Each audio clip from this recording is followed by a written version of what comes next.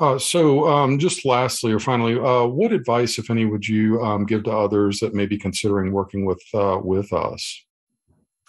Um, I think that the having a as well refined a definition of the type of person that you're looking for and the experience they bring is important.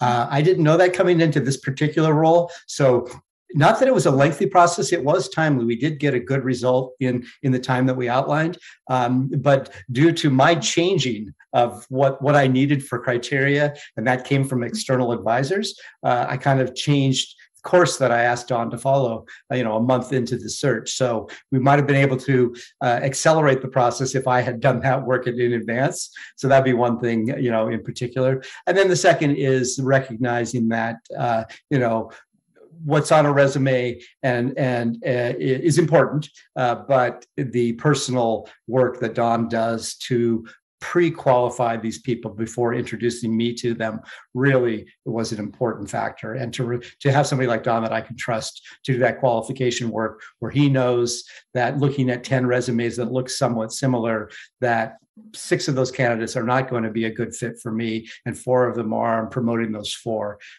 will be. And so being able to have confidence and trust in Don really, really helps the whole process.